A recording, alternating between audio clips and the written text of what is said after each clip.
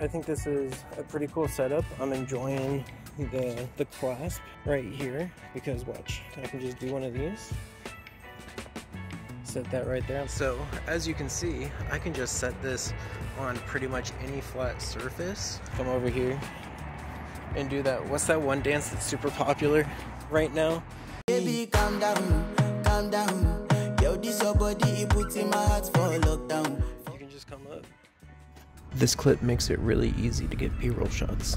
You guys don't even notice that it's there until you get a little close. And then you're like, oh. Easy mode.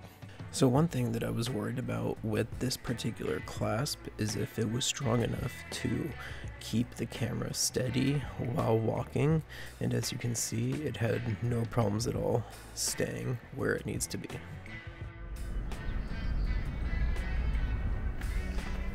Have a good one. The MaxCam Clip has been a game changer for me. It's easy to use as a tripod, and it has a really strong clip to attach to your backpack or even street signs. I could see myself using the MaxCam Clip to help me tell stories without having to carry around a bunch of equipment with me. Now, if you guys enjoyed this video and you like this setup, I put my Amazon affiliate links in the description down below. So if you click on one of those and you buy a product, it gives me a little bit of a kickback, and it's no charge to you guys. It's just how you can help support the channel.